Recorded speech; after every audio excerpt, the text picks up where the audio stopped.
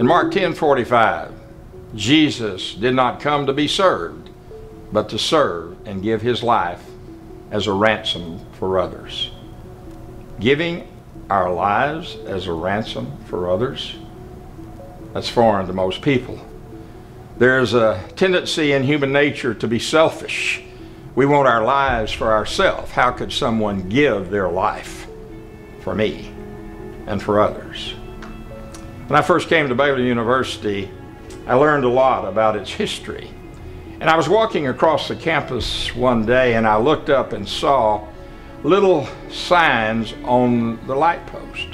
As I moved closer and looked at them and started to read them, they were tributes, memorials, if you will, to individuals that had gone to Baylor through the years and had lost their lives in the wars, going all the way back to the Civil War. One jumped out at me as I read it one late evening. The name on the plaque was Jack Loomis, and I found that he was an all-conference football player and a great baseball player as well. He was drafted by the New York Giants after he finished playing at Baylor. And on a Sunday afternoon, they were playing. And right after the game, the announcement came to them on December the 7th, 1941, that America had been bombed. Pearl Harbor had been bombed and we were at war with the Japanese. Jack Loomis went down the next day with other teammates off the New York Giants. He was a natural leader. And they joined the Marines. He became the platoon leader, then the company commander. Then they found themselves in boats, landing barges, off an island, a dirty, dark island in the Pacific, Iwo Jima. Going in for the landing, he was leading his company on a mission that was impossible.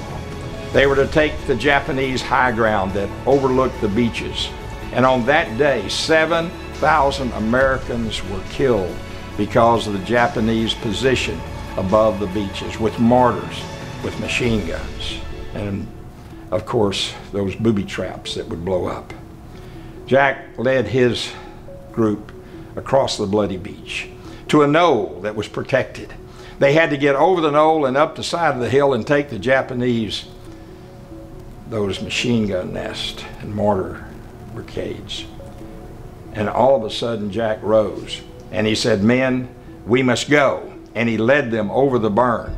And an explosion and Jack's body flew in the air and he jumped up, seemingly uninjured, and moved forward again. His teammates, his individuals in his company were following him.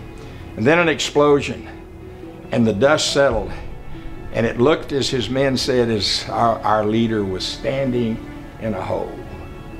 He is actually standing on the nubs of both legs. Both had been blown off by a landmine. They looked at Jack and he was waving them on up the hill. One of his men, and this was written in the Congressional Medal of Honor write-up that he received, that they felt like they needed to shoot their commander to get him out of his pain. But he looked them in the eye and waved them on, and "Take the hill, we must take it." And they wiped out all of the machine gun nests. Jack wiped out 3 on his own before he was knocked to the ground with the explosion. Of course, Jack died. But on that day, Jack gave his life for his men and for that fact that we in America today have the freedom that we have, giving our lives for others. In Romans 12:1-2, Paul sums it up. Offer yourself a living sacrifice, which is your reasonable service. No one in America has a greater chance to serve others than do we as teachers and coaches. We don't have to give our lives. We have to give up our capacity to be selfish with our lives. We must do what it takes to serve others. Jesus came to serve. How about you?